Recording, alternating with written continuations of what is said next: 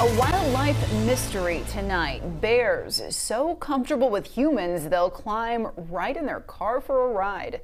Wildlife researchers say that it's evidence of a disturbing trend of neurological disorders in California black bears. CBS 13's Marley Ginter joins us live after talking with the researchers. Marley. Tony and Elizabeth, this is pretty incredible. These stories of what these bears will do when they're around humans, researchers describe them acting like puppy dogs, but they actually have a neurological disorder. It's a mystery disease that they're spotting more and more. You come across a bear and that bear's first instinct should be to run away. But researchers with the California Department of Fish and Wildlife have come across some bears with some odd behavior. Someone opened the trunk and it climbed in the trunk. That is definitely not normal bear behavior.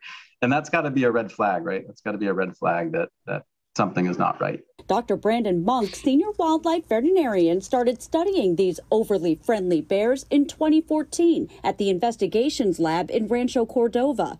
With the help of researchers at UC Davis, even performing CT scans, necropsies showed the bears had encephalitis, a neurological disease. But there's no telling how they're getting it. We started seeing something strange about, I believe it was about 5 years ago. Ann Bryant is the executive director of the Bear League. She remembers one of the bears walking right into a school full of kids, making himself at home in the classroom. And he sat in the back just like a puppy dog.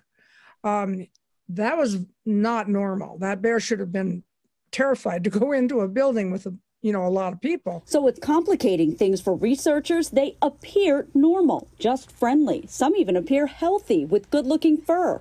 Right now, there's just so many unknowns about this, but yet it's out there, it's happening, and it definitely is getting worse. A wildlife mystery, but researchers reminding everyone friendly doesn't mean safe. Next thing you know, oh, maybe I'll just hand feed it and see if it takes it out of my hand.